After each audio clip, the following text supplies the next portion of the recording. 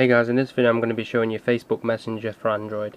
This is a new application from the same people who make the Facebook application, Facebook, so it's an official application, and what it basically allows you to do is to read messages from your Facebook account, and kind of gives you like sort of BlackBerry Messenger functionality.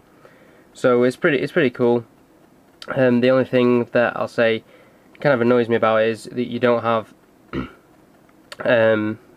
you know, like an online list, so you can't see who's online through your friends, but you do get, as you can see here, you have your chat messages, you do get who's speaking to you at the moment, and you do get like push notifications, so it's pretty useful, but it's kind of annoying that you can't see who's online, because you're more likely to speak to someone if you can see that they're online, you know, and it might remind you of something you had to speak to them about.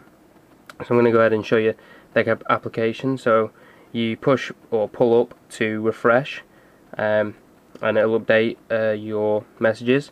In the corner here it tells you when the last message was received. If you go on to say one of the messages, it's kind of like an iPhone message-like interface. You can add pictures, so you can send pictures to people. You can also add your location by tapping this little thing here. If you take that off, it won't send your location. It tells you in the corner next to the timestamp whether it's been sent from a mobile or a computer, which is pretty cool. You can see some of the settings here, so settings for individual conversations, or you can actually change the settings for every conversation as a whole. So on this one you can set alerts on, so this will be your push notifications, which will come in the drop down bar at the top. It tells you who else is in this conversation, and also a map of where you are at the moment, which is pretty cool. So if you press the top left here, the F for Facebook, it'll take you back to the main list, and just take you through some of the other things. If you press the menu button, you get a list of things here, so settings, refresh, new message, help, about, and log out.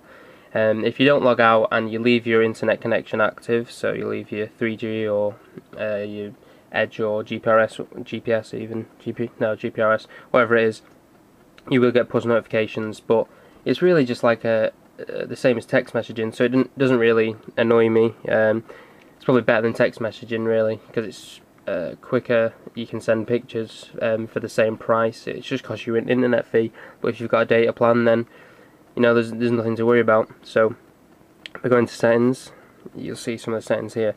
At the top you've got alerts, so this is a global setting, which is different to the individual one I showed you before. Oops, didn't mean to do that. So alerts on, you can change alerts off for an hour, alerts off until 8 AM. You can choose to take the sound off, so the notification sound when a message arrives. You can choose to take vibration off. You can choose to make the light not blink, that's the LED light that comes on at the top of your phone.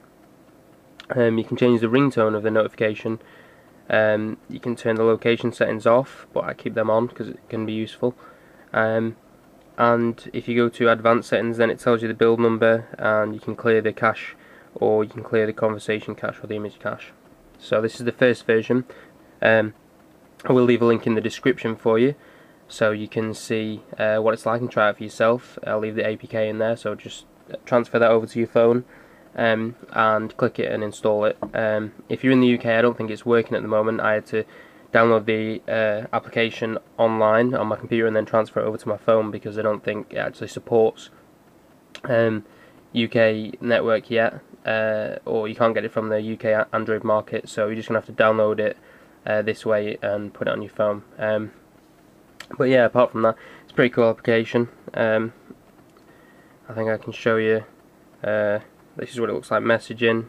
So put yo, and like I said, I don't know if you can see that in the corner there's a little phone instead of a speech bubble like there is up there. Yeah, that's all there is to it really.